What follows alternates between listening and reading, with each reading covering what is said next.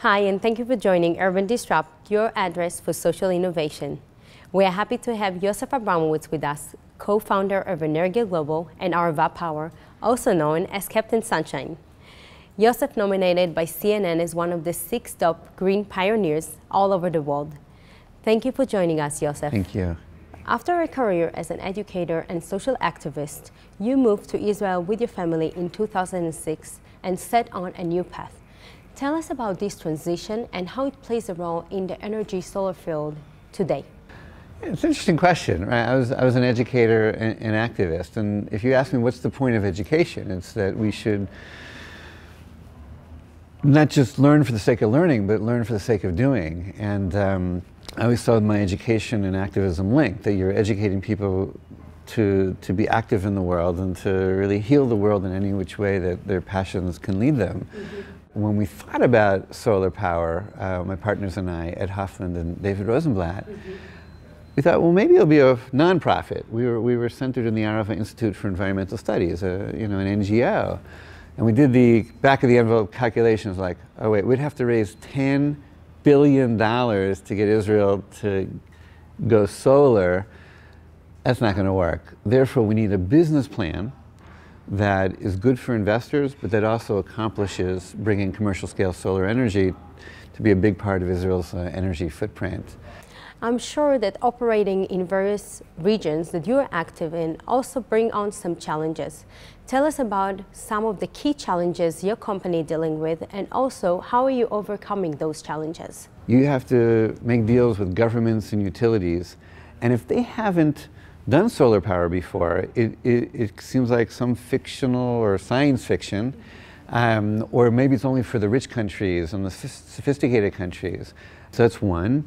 Two is we also have to really understand the uniqueness of each country, and there always are cultural differences and sensitivities. The third is, how do we work in a way that de-risks the market? Because a solar field can cost a lot of money. What I think it all comes down to, and this is probably true for any kind of entrepreneurship, but entrepreneurship cross-cultural, it's about trust. It's about the speed to trust. When we come in and we try to do a deal, we actually have some unusual conditions. And those unusual conditions actually get their attention. Would be like negotiating with an energy minister or a president or a vice president or prime minister. And you kind of do the introduction of the idea, this is what we're looking for, this is how we can be helpful, this is what the government needs to do, this is what we would do. And at a certain point they want to end the meeting, but then we go, well, we have 3 more conditions. And you can see them go, oh no, here comes like, we're going to get screwed. Basically, that's their fear. And there is a fear of that we're taken advantage of. And they go, okay, what's the first condition? Well, the first condition is that if you let us do a large enough solar field, would it be okay that we gave scholarships to qualified students from your country to come to Israel for a semester or a year to learn solar power? So we've done a knowledge transfer and go back, and they're like, they look at you, wait, what? That's your condition? That should be my condition. And then they want to know, okay, what's the second condition? We'll go, well, we'd really like to know of an orphanage in the area that we're working in, or a school that we can help support. And again, they're like, that's kind of a strange business condition. It's like, yeah, it won't be so much money, but we have an obligation.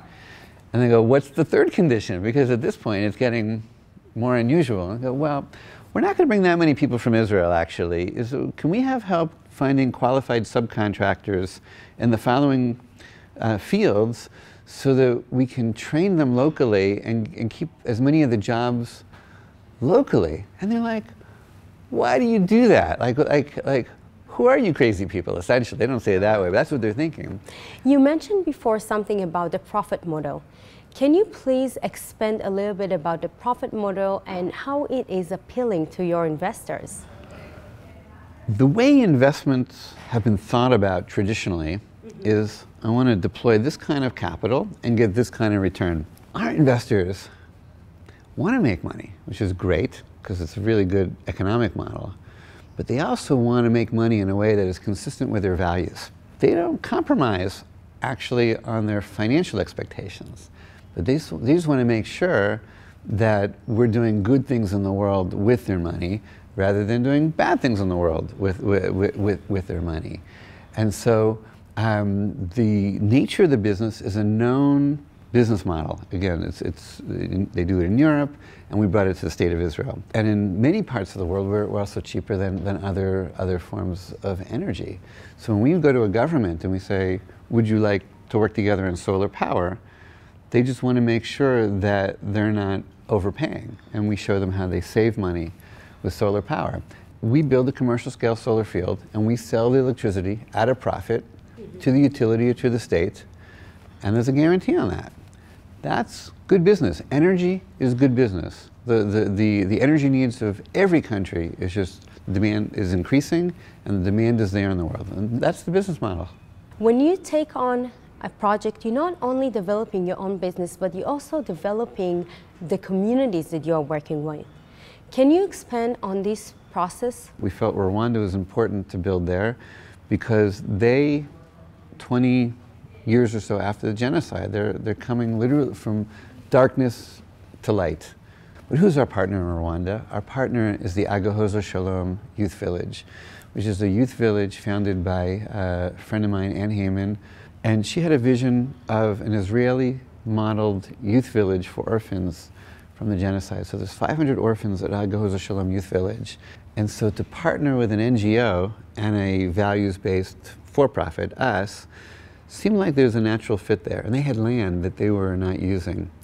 So we were able to do a deal with the youth village that not only are they getting revenue for the next 20 years from the solar field that covers the healthcare costs of all 500 orphans, which is an amazing thing, we're also giving training to the students on solar power, that when they graduate, that they should be able to either start their own businesses or work for other people to install solar panels, either on a commercial basis, on big fields, or even just home-based. This is the future of Africa. As we can see, this is the solar field that you recently completed in Rwanda in partnership with Gigawatt Global. Can you expand about the project? So Gigawatt Global is a Dutch-based developer. That's what Chaim Motzen works for. He's the one who headed the project. And where you're in today, this is Energiya Global. We're the research and development arm of the Dutch developer. And so we assess markets, we do the seed funding, we do a lot of the pre-engineering and planning. So this is the R&D center for the solar revolution. Where do you see the company going in the next 5 to 10 years? And also, what are some of the goals that you set up for the company? We want to build as many commercial scale solar fields where they're needed in the world as possible. We have a goal of 10,000 megawatts. What I would hope is that we would have opened so many new markets, not only to us, but also for other solar developers to follow in our footsteps, so that the people in each of these countries, they get a multiplier effect of investments coming in from outside and jobs created and green energy. But we would like to be recognized as the leading solar developer in the developing world. Yosef, you're working on projects all over the world. You are the definition of global. Please give us one key advice to other entrepreneurs that are trying to go global with a triple bottom line. First advice, learn as much as you can from your first experience, get it right, work out the kinks, de-risk, and then leverage those learnings before you go out into the world. There's a whole range of financial kind of advice that you can get from a lot of people and books and seminars and conferences, but one thing I want to say to entrepreneurs is that you really have to know what you believe in. What are your core values? Because those values are going to be tested. There's going to be some real challenges, and there'll be days that you don't want to get out of bed, and there's going to be times where you think it's going to die, and you're going to have to just like get out there and fight for what you believe in, as if it's like the most important cause on the planet. And so make sure you know what values are worth fighting for, and you're bringing those to you every day. And the second is have a vision towards what you want to build towards. It's important, not just from a business planning, but that vision can help inspire you also during the challenging times. And then find investors and strategic partners who share your vision, so that you're all also going to a particular place. So when the going gets tough, you're with the right team. You're with the right team. But without core foundational values that are going to be tested, it's hard to succeed. Yosef, thank you again for being with us today. That has been a pleasure. And thank you guys for joining us on Urban Disrupt, your address for social innovation. See you next time.